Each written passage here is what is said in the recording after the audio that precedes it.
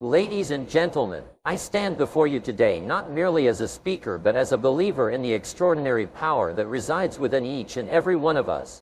The power to shape our destiny, to transcend challenges, and to cultivate a positive attitude in a world that often appears steeped in negativity.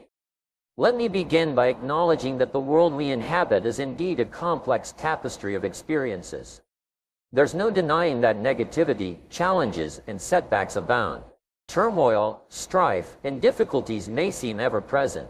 Yet, within this whirlwind of chaos lies the remarkable potential to sow the seeds of positivity, resilience, and unwavering hope. Have you ever encountered someone who exudes positivity regardless of the circumstances?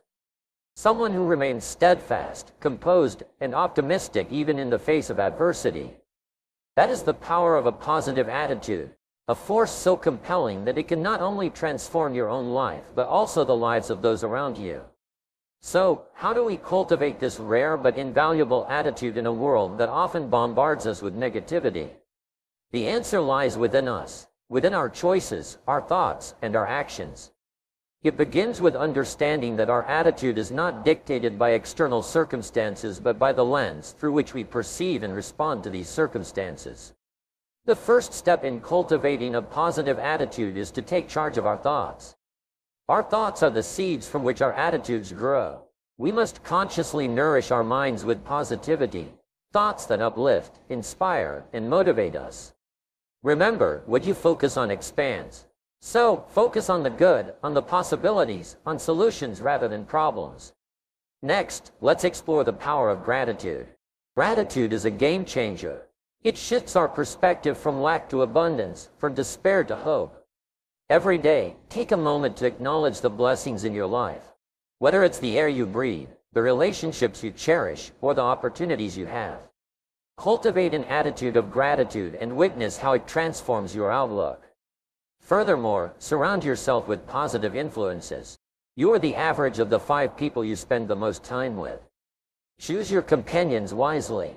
Seek out individuals who uplift, encourage, and inspire you to be the best version of yourself. Distance yourself from negativity, be it negative people, news, or environments that drain your energy and dampen your spirits. Moreover, embrace challenges as opportunities for growth. Understand that setbacks are not roadblocks, but detours guiding you toward resilience and strength. Learn from your experiences, both positive and negative, for they are the building blocks of your character and wisdom. Remember, champions are not made in the comfort of easy victories, but forged in the fires of adversity. But most importantly, take responsibility for your attitude. You have the power to choose how you react to circumstances. Your attitude is not determined by what happens to you, but by how you respond to what happens. Own your attitude, nurture it, and let it be the guiding light that illuminates your path through life's twists and turns. Now, let's delve into the undeniable connection between a positive attitude and the attainment of wealth. The two are not only intertwined but intricately woven together in the fabric of success and prosperity. Your attitude is the compass directing the course of your life. It's the lens through which you perceive the world, interpret circumstances, and navigate challenges. How you respond to the ebb and flow of life's currents dictates the outcomes you experience. A positive attitude isn't merely a whimsical outlook or a fleeting emotion. It's a mindset, a way of life, a conscious choice to approach every situation with optimism, resilience, and a firm belief in the possibility of success. And oh, how it influences your journey to wealth. Wealth, in its truest sense, isn't merely the accumulation of material possessions or vast sums of money. It encompasses abundance in all aspects of life, financial prosperity, emotional well-being, fulfilling relationships, and personal growth. And a positive attitude acts as a catalyst, propelling you toward this holistic wealth. Consider this. Your thoughts are seeds. What you plant in your mind will grow and bear fruit. A positive attitude cultivates a fertile ground where seeds of ambition, determination, and possibility thrive. It fosters a mindset that sees opportunities in challenges, learning in failures, and success in setbacks. When you radiate positivity, you attract similar energies into your life. Opportunities gravitate toward individuals whose mindset aligns with success. Successful entrepreneurs and visionaries didn't reach their pinnacle by dwelling on limitations. They dared to dream big, persisted through failures, and believed in the possibilities despite the odds. They possessed an unshakable positive attitude that fueled their actions and propelled them toward their financial aspirations. Moreover, a positive mindset fosters a habit of continuous self-improvement. You become open to learning, seeking knowledge, and honing your skills. In today's ever-evolving world, adaptability and continuous growth are paramount. Those with a positive attitude embrace change, view it as an opportunity for growth, and capitalize on it. But let's not overlook the impact of mindset on financial decisions. A positive attitude steers you away from impulsive or fear-driven choices. It helps you make prudent, calculated decisions about investments, expenditures, and long-term financial planning. You're less likely to succumb to panic during market fluctuations when your mindset is rooted in positivity. In conclusion, a positive attitude isn't a magical wand that instantly conjures wealth. It's not about wishful thinking or ignoring reality. It's about consciously choosing how you respond to reality. It's about cultivating a mindset that propels you forward despite the challenges, setbacks, and uncertainties that life throws your way. If you desire wealth in its fullest sense, start by nurturing a positive attitude. It's the cornerstone upon which you can build a life of abundance, success, and fulfillment. Cultivate optimism, embrace challenges as opportunities, surround yourself with positivity, and let your unwavering belief in possibilities guide you toward the wealth you seek. Remember, your attitude determines your altitude. So, soar high with positivity and watch as the riches of life unfold before you. Thank you. But now, let's make some notes on setting goals. The promise of the future is an awesome force. While we look back for experience, we must also look forward for inspiration. What gives us the inspiration to get up in the morning, to do our jobs, to learn skills, and to develop all that we can possibly be? It's the promise of the future. It can be so powerful that it can overwhelm any adversary or difficulty. Here's a key phrase. Reasons make the difference in how your life works out. Reasons make the difference in your appetite and zest for taking on challenges, doing the job, and becoming successful. Shelf said, if you have enough reasons, you can do the most incredible things. You can get through the most difficult day. You can overcome the most unbelievable challenges if you have enough reasons. So he said to me, if you haven't got a list of your goals, run. It's probably because you don't have enough reasons. He said, I'm sure since I've met you, you have enough intelligence, you have enough good health, and you have all of those things working for you. But here's what you must work on now.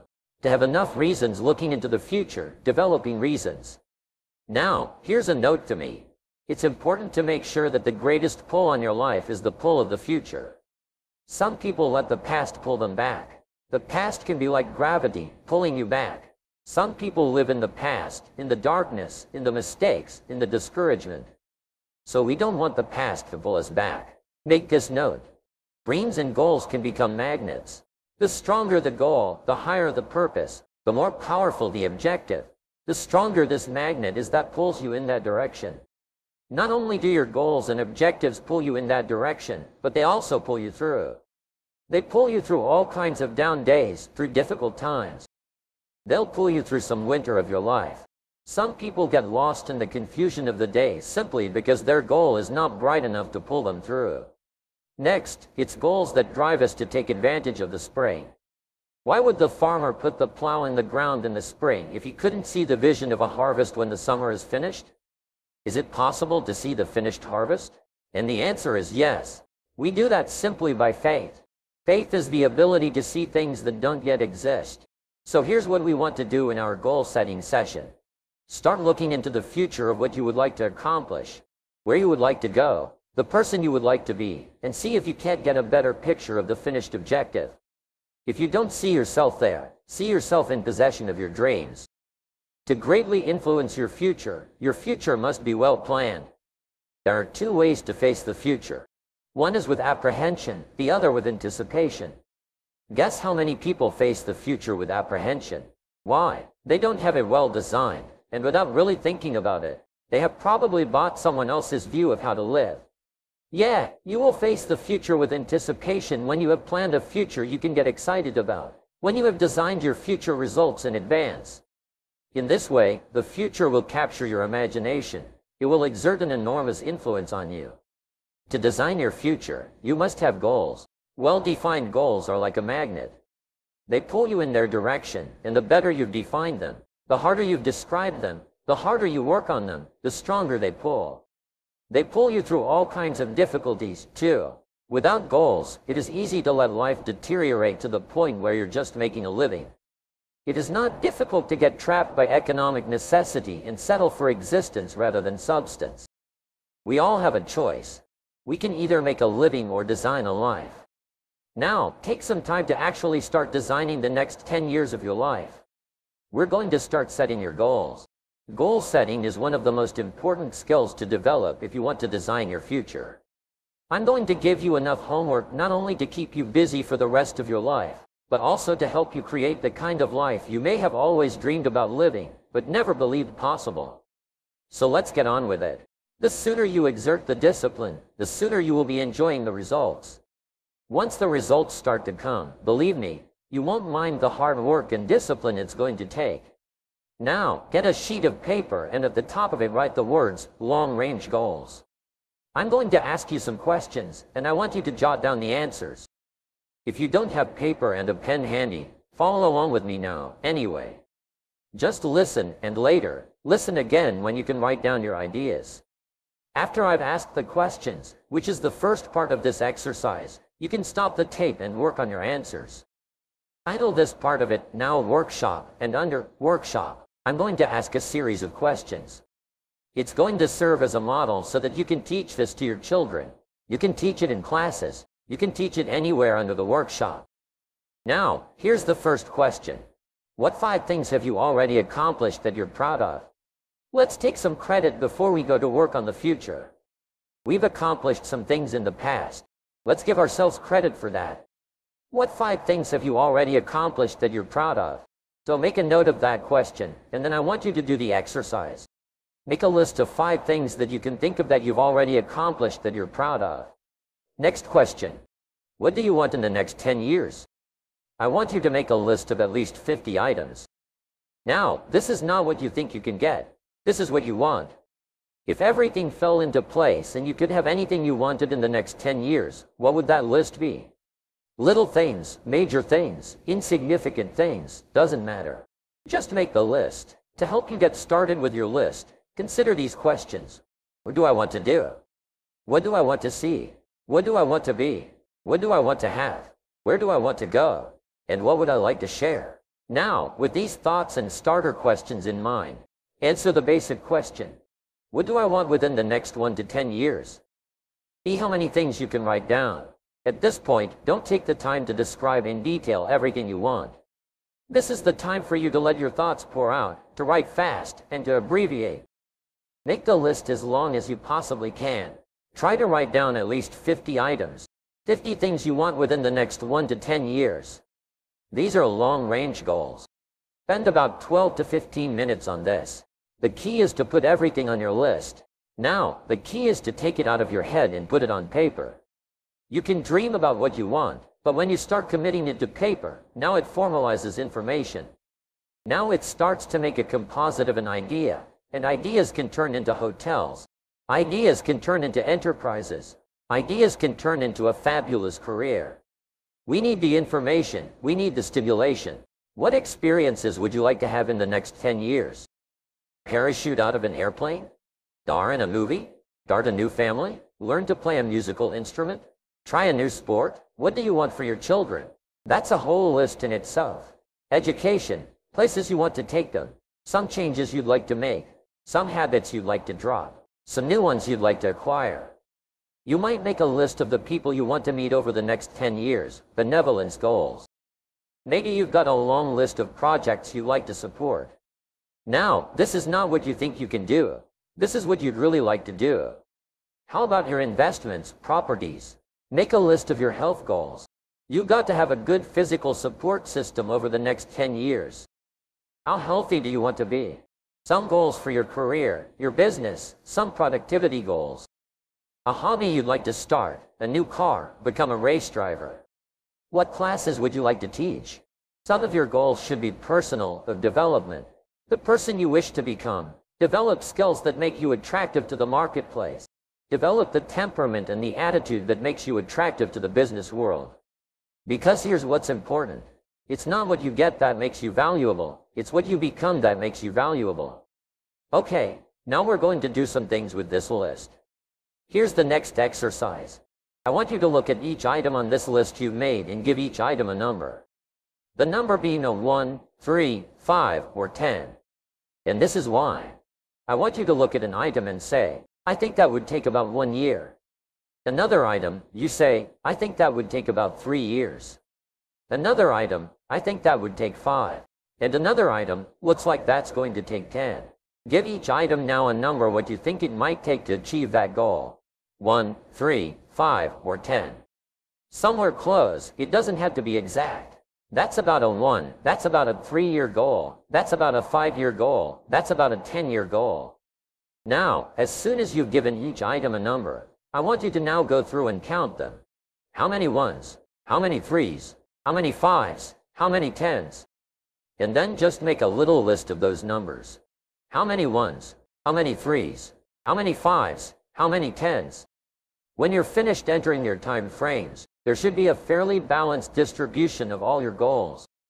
If there are many 1 and 3-year objectives but only a few in the 10-year category, maybe you need to think more about what you really want your life to add up to, what kind of life you really want to build over the long run.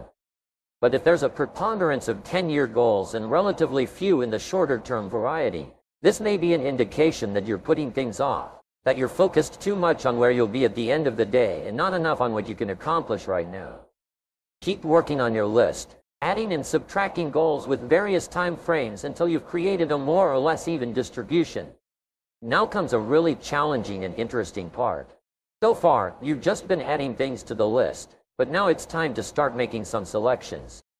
Now you're going to start asking yourself what's really important compared to what might just be sort of fun. Choose 4 goals from each of the 4 time frames: 1 year, 3 years, 5 years, and 10 years. Now you have 16 separate goals. So far, you've only referred to them in shorthand fashion, but now you're going to start seeing them very, very clearly in your mind's eye. You're going to see each goal just as if it were being realized this very minute, and you're going to write down a detailed description of exactly what you see. You intend to open a handmade furniture store in 3 years? What will the store look like from the street? Out front? Will there be gold leaf lettering on the windows, or will there be a sign hanging over the door instead? How many square feet will the store contain? Will there be a showroom area and a workspace in back, or will the furniture be built at a different location? Do you intend to have any employees, or will you run the business entirely by yourself? Think of all the questions that need to be answered in order to see your goal with absolute clarity, and then write the information down in a notebook or on a piece of paper that will become one of your most important personal possessions. But that's not all. Any goal is a powerful motivator only if there's a powerful reason behind it. Write down your reasons for wanting each goal in the same degree of detail that you used to write your descriptions. If you can't find a clear and convincing reason for each of your 16 goals, do some serious re-evaluating. You may have more whims or pipe dreams than real goals, and now is the time to make that discovery. Keep working on your list until you have 16 clearly envisioned, strongly motivating long-term goals. When the why gets big, powerful, strong, the how seems to be so much easier. Without a strong enough why, the how seems to be too difficult, almost to accomplish. Say, how do you manage your time? You get a book on the subject. You do something to manage your time if it's worth it. If it's not worth it, why would you bother studying the art of managing your time if it really doesn't matter? But if it really mattered in the accomplishment of your goals and why you wish to accomplish, you can do anything. You can get up any hour, read any book, take any class, make any change, develop any skill. I mean, you can do it all. When the why starts to grow, the how gets simple. Maybe one of your goals was to have a $1 million home on the hill overlooking Snake River Valley. Okay, that'd be a good goal, a $1 million home. That'd be wonderful, but what for? So now, jot this down. Purpose is stronger than object. The object would be the house, and that's a worthy goal to go for the object of the house. But here's a stronger goal, the purpose for the $1 million home. So if you've got that line, it's one of my best for the whole day. Purpose is stronger than object. It's okay to have plenty of objects to go for on your goal list, but always keep asking yourself the question. And sometimes, it's good to just write it out. Here's why I want this money. Here's why I want this place. Here's why. And you start developing those reasons, and I'm telling you now, this starts to become incredibly powerful. Okay, now here's the next exercise. I want you to look now at the whole list that you've written in the exercises we've done. Now, I want you to answer this question. What kind of person must I become to achieve all I want? Now, we've got two things working. What you become helps you to achieve, and what you achieve helps you to become. And the more you become, the more you can achieve. And the more you achieve, the more you can become. Knows which affects the other the most. Your concept of the person you think you must become to achieve what you want. This is time for a little truth here. Maybe you need to become much wiser than you are at the moment. You need to become stronger. You need to have better health. Maybe you need a little coaching to really become the person you want to become. I'm going to have some coaching, physical coaching, spiritual coaching, developing skills coaching, to be the influence you want to be. You've got to build an incredible reputation. What kind of person must I be to attract all that I want in my life, and the people that I want, and the opportunities that I want? You may find that some of your goals you thought, at first glance, were important are not important after all. Do some reflecting, refining, and revising. The point is, right now, try to have approximately 4 1-year, 3 5-year, and 10-year goals that you truly believe and that inspire you, that you've sold yourself on. When these goals and the reasons you want to obtain them are each clearly described in a brief paragraph, transfer this information to a journal or some type of notebook that you can carry with you easily and refer to often. It's essential to set aside some time every week to review all of your goals, to rearrange them, redo them, restructure them, to add goals or to tear up the whole list and start over. Goal setting is not something you do just once, it's a continual process. Also, you must constantly check your progress toward your goals. You don't want to fall too far behind or, worse, lose sight of your important goals. Now, just as important as your long-range goals are your short-range goals. Your goals for tomorrow, next week, next month, 6 months from now, the immediate future. Recall these goals, confidence builders. When you work hard, burn the midnight oil, and accomplish these little things, it builds your confidence to go for your long-range goals. Write down in your notebook or journal all the little things you would like to have or accomplish in the next year. Why you set up this list is up to you. You might want to break it down by week or by month. Set it up in whichever way works well for you. Part of the fun of having a list is being able to check off something as obtained or completed every week. Try to check off at least one thing on your list of short-term goals. And when you're able to check off something major, something on your list of long-range goals, celebrate. Make winning joyful. Congratulate yourself. It is very important to celebrate progress. We grow from two experiences. One is the joy of winning, and the other is the pain of losing. Here's what that also means. Make losing painful. Put it on yourself. Set something up, fool around, didn't pull it off. Put it on yourself. And get around people who will help in this area. Hey, don't join an easy crowd. Go where the expectations are high, where the pressure to perform is high. It's how we grow. Review what you've written at times and keep track of your progress toward these objectives.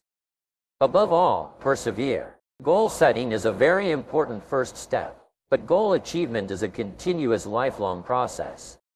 That's what makes it so challenging. That's also why it's so extremely rewarding to finally attain your long-term goals. Ladies and gentlemen, welcome to this extraordinary journey of self-discovery and achievement. Today, I want to share with you timeless wisdom on how to set goals and, more importantly, how to achieve those goals. Now, let me start by saying that setting goals is the first step in turning the invisible into the visible. You see, the power of goals lies in their ability to transform our dreams into a tangible reality. But how do we go about setting goals that are not merely wishes but powerful beacons to guide us towards success? First and foremost, let's understand that goals give us direction. If you don't know where you're going, any road will take you there. The first principle in goal setting is clarity. Be crystal clear about what you want. Define your dreams with such precision that they become like a vivid painting in your mind. The more vivid and detailed the picture, the stronger the pull. Imagine you're an architect designing the blueprint for your life. What kind of house do you want to build? What materials will you use? How many rooms will it have? The more specific you are, the better your chances of creating something magnificent. Now, once you set your goals, it's time to commit to them. Commitment is the bridge between your goals and your achievements. Many people set goals, but they lack the commitment to see them through. Commitment means doing the things you said you would do long after the mood you set it in has left you. It's about creating habits that align with your goals and staying disciplined even when faced with challenges. Remember, success is not convenient. It doesn't happen overnight, and it certainly won't happen if you're not committed to the journey. It's not the wind that determines your destination, but the set of your sail. Commitment is that set of your sail steering you toward the achievement of your goals. Next, let's talk about the power of visualization. Visualization is the mother of manifestation. See yourself in possession of your goals. Feel the emotions associated with the accomplishment. The mind cannot distinguish between a real and an imagined experience. So when you vividly visualize your success, you're programming your mind for victory. Think of it like this. Before a building is erected, it exists in the mind of the architect. Your goals are no different. The more you can see it in your mind, the more likely you are to hold it in your hand. Visualization fuels motivation, and motivation is what keeps you going when the going gets tough. Now, let's address the crucial role of action. Goals without action are merely daydreams. You can have the most beautiful map in the world, but it won't take you anywhere if you don't start moving your feet. Action is the bridge between your goals and reality. You don't have to take massive action from the start, but you do have to take consistent, meaningful steps toward your goals. Remember, the journey of 1,000 miles begins with a single step. Break down your goals into manageable tasks and focus on completing them one by one. Success is the sum of small efforts repeated day in and day out. Don't underestimate the power of consistent action. It's the secret sauce that turns dreams into accomplishments. As you embark on this journey, expect challenges. Challenges are not there to stop you. They're there to strengthen you. Consider them as the resistance in a workout. They're necessary for growth. The road to success is often paved with setbacks, but it's not the setback that defines you. It's how you respond to it. Adopt a mindset of resilience. Every failure is a stepping stone to success. Learn from your mistakes, adjust your approach, and keep moving forward. Surround yourself with positive influences. Your environment has a profound impact on your mindset and, consequently, your ability to achieve your goals. As I always like to say, you're the average of the 5 people you spend the most time with. Evaluate your circle and ensure it's filled with individuals who inspire, challenge, and support your journey. Additionally, invest in personal development. The more you learn, the more you earn. Set aside time each day for self-improvement. Read books, attend seminars, listen to podcasts. Feed your mind with knowledge that empowers you to reach new heights. Remember, formal education will make you a living. Self-education will make you a fortune. Let me begin by saying this. The greatest project you will ever work on is yourself. Your personal development is not a destination but a continuous journey, and the rewards that come from investing in yourself are limitless. Now, why is personal development so crucial? Well, let me paint a picture for you. Imagine you have a field, and in that field, you plant the seeds of potential. These seeds represent your talents, your skills, and your abilities. But here's the catch. They won't grow on their own. They need the right environment, care, and attention to reach their full potential. Your personal development is the sunlight, water, and nutrients that these seeds require to flourish in the world. We live in a world where change is constant. The only way to navigate through the winds of change is by growing and adapting. Your personal development equips you with the tools and resilience needed to face life's challenges. As I always say, don't wish it were easier. Wish you were better. Personal development is the vehicle that will take you from where you are to where you want to be. Now, let's talk about the power of mindset. Your mind is like fertile ground, ready to receive the seeds you plant. If you fill it with negativity, doubt, and limitations, that's what will grow. But if you cultivate a positive, empowered mindset, you'll reap a harvest of success and abundance. Working on your personal development is about tending to the garden of your mind, weeding out negativity and planting the seeds of belief, discipline, and vision. In the journey of personal development, setting and achieving goals plays a pivotal role. Goals give you direction and purpose.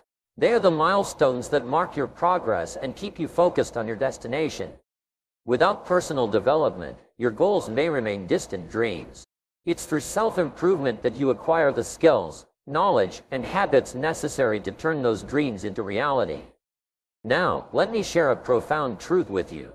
You cannot change your destination overnight, but you can change your direction. Personal development is about making small, consistent changes that compound over time. It's the commitment to becoming a better version of yourself, day after day, year after year. The journey may be challenging, but the rewards are immeasurable. I often say, don't wish for fewer problems, wish for more skills. Life is not about avoiding challenges, but about developing the capacity to overcome them. Personal development builds your capacity. It's about acquiring the skills and knowledge to navigate the complexities of life successfully. Remember, the challenges you face are not obstacles. They're opportunities for growth and learning. Now, let's talk about the ripple effect of personal development. As you work on yourself, you become a source of inspiration and motivation for those around you. Your growth becomes a beacon of possibility, showing others what can be achieved through dedication and self-discipline. Your success is not just yours, it's a gift to the world. By working on your personal development, you contribute to the collective growth and upliftment of society. In the words of the great Zig Ziglar, you don't have to be great to start, but you have to start to be great. The journey of personal development begins with a single step, a decision to invest in yourself. It's not about where you start, it's about where you're determined to go. So ask yourself, what kind of person do I want to become? What are my dreams? And what am I willing to do to make them a reality?